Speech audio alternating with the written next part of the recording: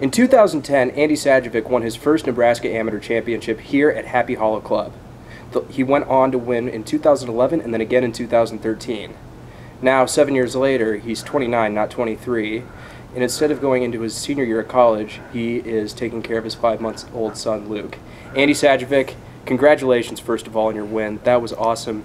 What was the key to staying consistent all week and just knowing that you needed to play your game instead of trying to play against the leaderboard? Yeah, thanks, Will. I've done it enough that, 72 holes, it's just going to be a marathon.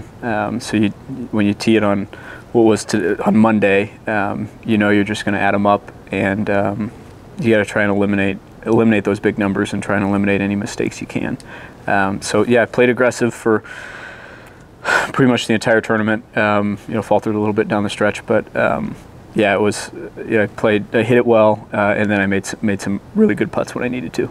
Yeah, I think your scrambling ability around the greens, getting up and down just from everywhere, I think that was the best out of anybody I saw on the field this week. How important was that to your game? And do you think you could have won it without that? No, yeah, that was huge.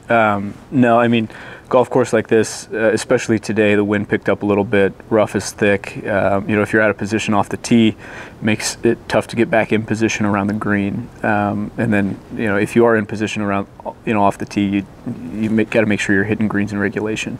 I did a great job of scrambling, especially today.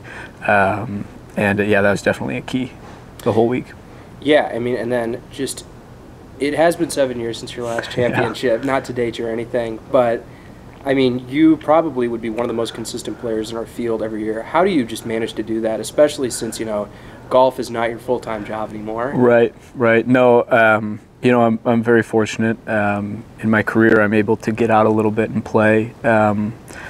Just starting a family, golf has been a little bit more limited, but I've still been able to manage my time and sneak out and play here and there.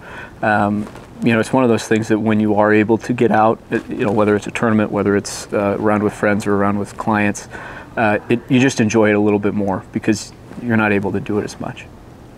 Yeah, and then again, a little bit of flashback to 2013. You played with Calvin Freeman in the final round both years. How was that? You guys looked like you were having a great time out there. Yeah, he's a great guy, and hats off to him. He played great this week. He didn't play as well as he probably would have liked today, but he's just a phenomenal guy.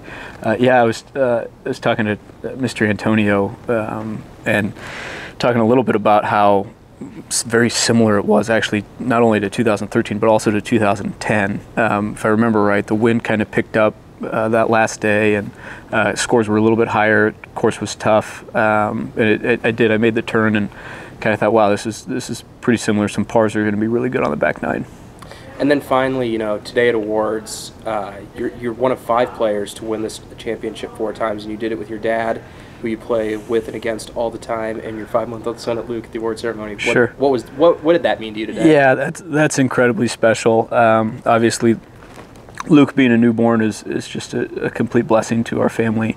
And then the experiences that I've been able to have with my dad throughout the years are just second to none. You can't put a price tag on that, and we've had so much fun playing this game, whether it was competitively or just for fun. Just incredible memories that I think we both absolutely cherish. All right, well, there you have it, everybody. Your 112th Nebraska Amateur Champion, Andy Sajevic. Andy, congratulations. Thanks, Will.